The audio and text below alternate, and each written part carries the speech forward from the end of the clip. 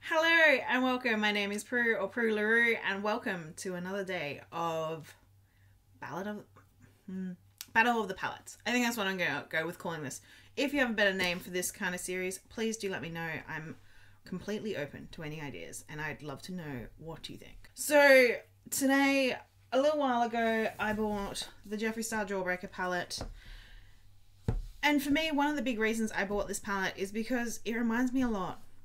And it has a lot of the colours that I loved and still love from the KVD Pastel Goth palette.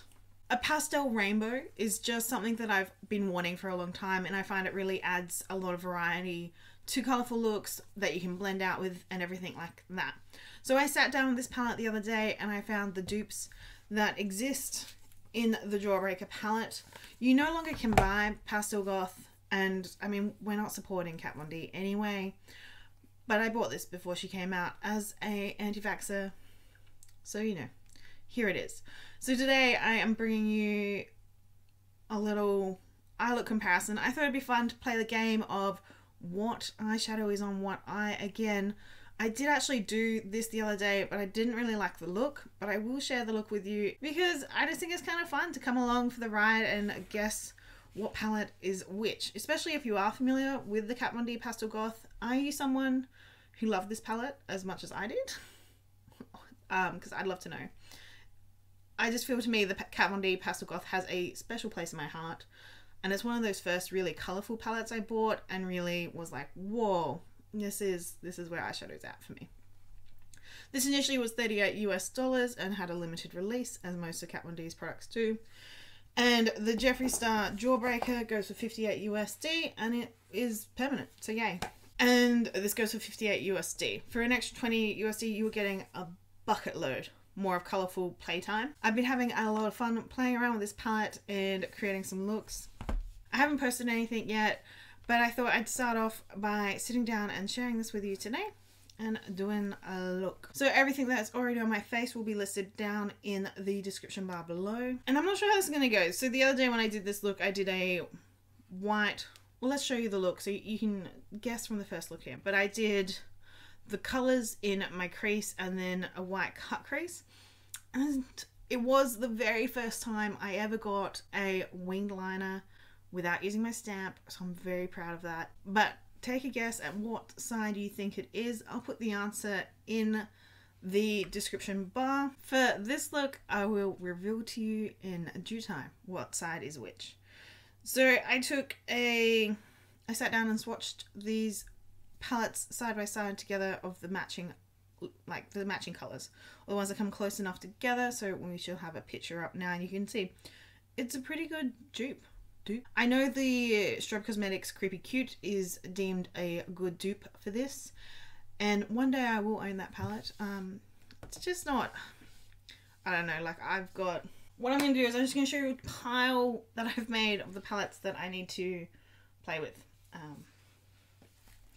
I've got these palettes waiting to be played with, and I just don't really, I don't need to buy stuff at the moment, but I'm looking forward to if Strobe Cosmetics has a really good Black Friday sale. I'm definitely going to probably hop on the Creepy Cute bandwagon. So let's get into today's look. I'm going to try and use the same brush on each eye, which means I'll be cleaning it off on this lovely sponge device thing in between, just so, you know, like different brushes can have different effects. Alright, so I'm going to do this sort of in the order of the rainbow, so the Roy G. Biv, starting with orange on the inner corner. Feel free to guess as we go along. Sometimes that can be a bit more fun. And even that's watching this, I finally picked up this. So I did that down the MAC paint pot, but then I talked for too long.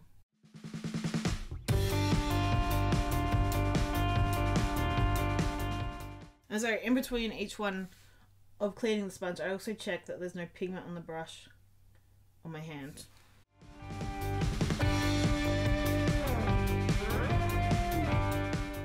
So there's a bit of a difference going on right now, but oh well. I'm kind of liking this brush I'm using right now, so I think I'm going to stick it out with it and finally zoom you in.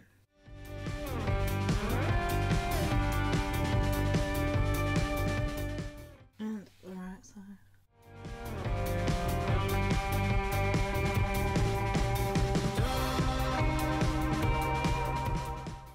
So I chose to do it in the order of the rainbow because I was kind of just hoping that Colour Theory would look after me.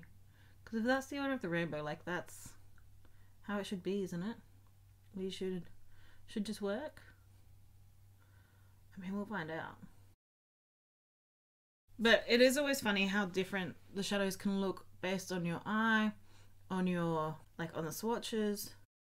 As I sort of already found out with that middle shade. I'm just going to dab some more of that yellow. Sometimes I just find it quite hard to hit sort of the bottom of my lash line. So going like that helps. I'm sort of realizing, did I get this even? I mean, it's semi there. Let me know if it's even, guys. I can't really tell. I mean, this is why a lot of those Instagrammers just do one eye, because like it's way easier. Alright, so green, blue. I'm going to do the right side first for this one. And I'm just going to pack the blue, the remainder, and then I think I'm going to use my purples underneath my eye. I'm like, man, that pigment is crazy.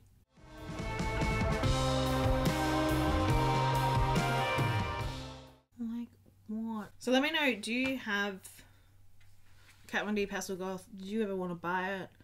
Did you get into makeup after it? Oh no, I'm so glad that there's so many colourful palettes out on the market nowadays. Just because it allows you to have a bit more range in who you want to buy from and support. Because for so long in Australia, Kat Von D was sort of like the main brand you could get in store that does colour. Though to be honest, there's not many, like in our stores, there's not much colourful palettes. And every time I go to Mecca, like a makeup store, wearing really bright colours, I tend to just more feel out of place. Because it's just like, I mean, and the same with Sephora as well. At least like we get a bit of Huda Beauty here with her things, but there's not much on the shelf's choice when it comes to colour. See, now I managed to put this one on. Oh. The other day the shadows, because I put them in such a small spot, the amount of pigment they were picking up wasn't as big a deal. Today I'm seeing the big differences on the eye, which is kind of fun. Alright, now I'm just going to go on with a clean brush. And I just want to blend these into each other.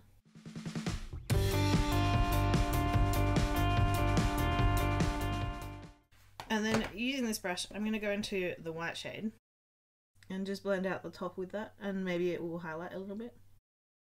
So let me know if where you live you get much colourful range in the stores around you, or do you shop a lot, like online a lot? Because I feel like that's all I do lately is shop online. That is how the palette's got so large. And so just topping up the green. That's the thing with these kind of looks, you kind of do need to go back in and fix them. Alright, so let's finally change what brush I'm using. Oh my god, I love that shade. Just clean that brush again, and then let's go in. I will say, both of these palettes have so much kick up.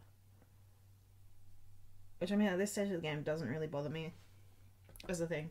Because colourful palettes just seem to have a lot of loose pigment. So this side has like zero fallout, the right. And this left side is a heap of fallout. I don't know if you can see all this purple that's here. Let's just see if I can nicely swipe it off. Alright, perfect. One of the things I really hate with fallout is when you do that and it leaves like a streak on your face. Alright, so I'm just going to go off camera and put mascara and a liner on, and I shall return. Alright, I'm back. So I've got Colourpop Zulu on the eye waterline. I just bought this the other day and I've been dying to use it. Fenty Fly Liner for my liner. NARS Climax is a mascara. And my lips were just feeling a bit dry, so I chucked on Jeffree Star Ice Cold. So let's bring you in to the look closer, and this is your chance to take a guess because I'll tell you in a minute. And I'm so impressed. I'm so proud of myself for being able to not use the stamp. I mean, they're still not even, but they're better than they've been like ever before. So take your guess. The right side, the left side. I'm gonna reveal it now. Jeffree Star, Kat Von D Pastel Goth. Now, On the eyes, they're not as exact dupes as they are when I compared them on my arm. But this is a pretty similar look and pretty similar colors that you can pull from. This is a large portion of the Kat Von D Pastel Goth palette pretty well duped out. So for this battle of the palettes, I'm super pumped, but Jeffree Star Jawbreaker has definitely won. And I don't know, the Pastel Goth, I feel like I can kind of forget about it now. I got this baby. I know Jeffree Star in his own way is problematic, but fuck man, these are some nice eyeshadows. And I have the same problem with my Kat Von D products. I've spoken about this on before on my channel, and a lot of you have said to continue using what I already have in my collection. And look, to be honest, her products releases since the 10-year anniversary palette, nothing's caught my attention, so I don't give a shit really anyway. But Jeffree Star, that guy keeps coming out with some fantastic palettes and eyeshadows, and god damn, there's just so many options, and you can have so much fun with this palette. I've been having a lot of fun with this palette. I absolutely love all the looks I've created with it. I've had a lot of fun playing with it, and you can really, the dimension is here. It's amazing. What I might just do, because I haven't yet dug into it, is put a little bit of the Jawbreaker on my inner corner, and we can do it on both eyes now. Yay. This mirror is so large though. Awesome. I just love a little bit of shimmer. I don't think it makes much difference for you on the camera, but for me, it does.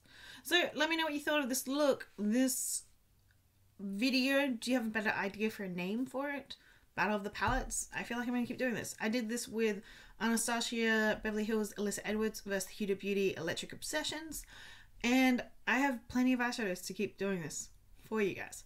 So let me know if this is something I should continue doing. Let me know what you thought of today's look. Let me know if you got it correct. Did you win? Anyway, thank you so much for watching. Thank you so much for watching this video.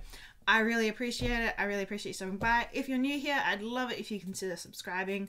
And if you're returning, like, you guys know I love you. You're amazing. Anyway, I'm off.